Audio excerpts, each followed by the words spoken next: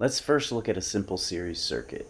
It is a series circuit because the wires between the batteries and motors form a single path.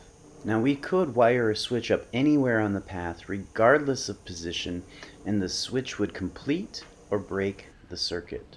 For example, I wired a switch into the circuit and it now can turn the motors on and off. This happens anywhere I place the switch in the circuit.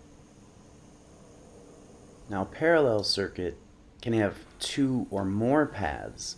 In the case of this parallel circuit, you can see there are two paths. The first path, the wires go from the battery to the motor in the middle and then back to the battery.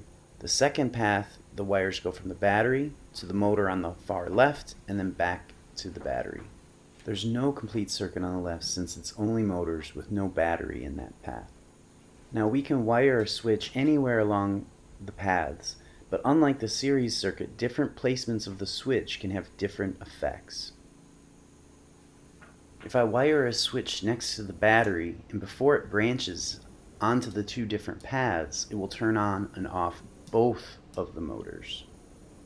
If I wire the switch after the wires branch from the battery and next to the inner motor, the switch will only control that motor. The switch is not in the path of the motor on the left.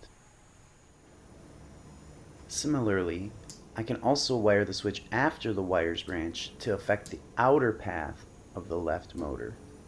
You are not limited to just one switch. You can wire in multiple switches.